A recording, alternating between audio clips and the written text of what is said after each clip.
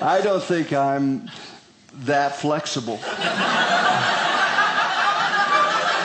Getting older, I'm getting old. Well, and you are too, by the way. We're all getting older this year. But you know, most of the time you don't even know it. You don't think about it. Except one day you might go, oh, there's a little gray, something like. But normally you don't even think about it, except those special times when you realize I'm getting older. I've been through one of those. I had my 50-year checkup a couple months, a few years. Actually, it's been nearly 2 decades going on.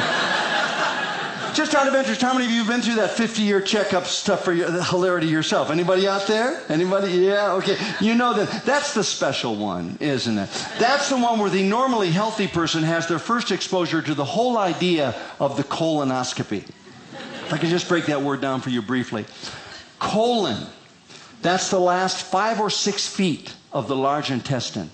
And oscopy, Latin word, medical term, literally translated, garden hose with camcorder.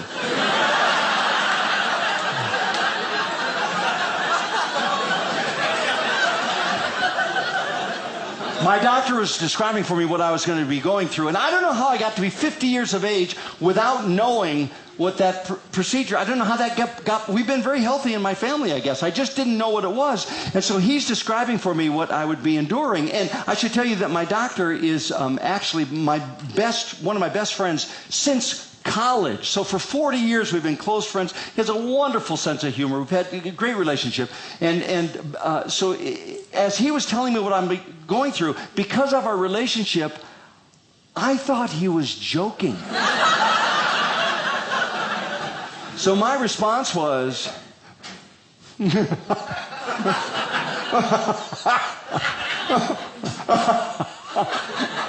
oh.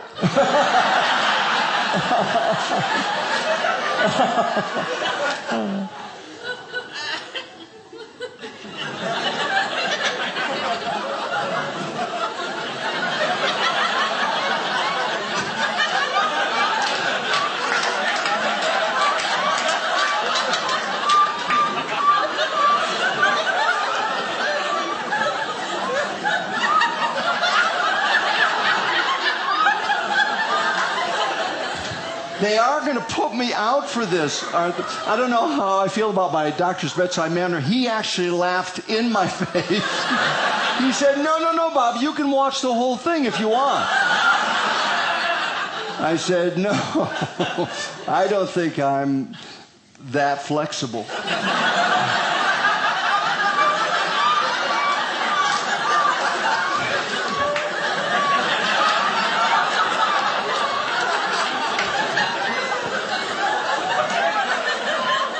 Then to make it worse, I had to drink 2 big plastic bottles of this stuff meant to cleanse my digestive system. And I don't know how you felt about that stuff, ma'am, but I found that stuff to be really effective. 3 a.m., I'm in my favorite place. My wife came in, she said, you did dilute this stuff, didn't you? Well, I would explain it. Cleanse my digestive system, every other system. I lost computer files that night.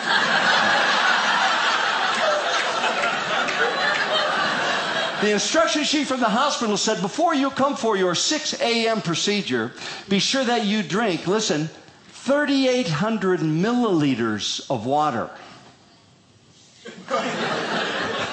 I'm from Minnesota, not Manitoba. I have no idea what this means. I never studied the metric system. I'm not familiar with this term. I've never sold drugs. I did not know what this meant.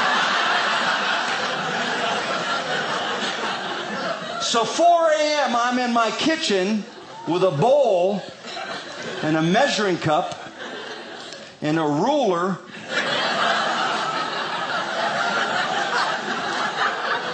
Trying to figure out how many milliliters are in an inch. Don't work too hard on that. The answer is none. But then I started thinking, I think that, junior high coming back, I think that means thousands. So I backed the decimal point up 3 places to 3.8. Yeah, they shout that out in Canada, by the way. 3.8 liters, which is a gallon of water. And I'm thinking, is this possible? Could this be accurate? I'm type 2. I think it is. I've never drank a gallon of water in one standing in my life, but I did it. And I got to the hospital, and the nurse said, well, Mr. Stromberg, how are you feeling? I said, well, not great. I just drank a gallon of water. Can you explain to me why I wouldn't even think it would be safe medically to do such a thing? And she said, well, you're going to need to fill up that the plastic cup, the little cup. From here?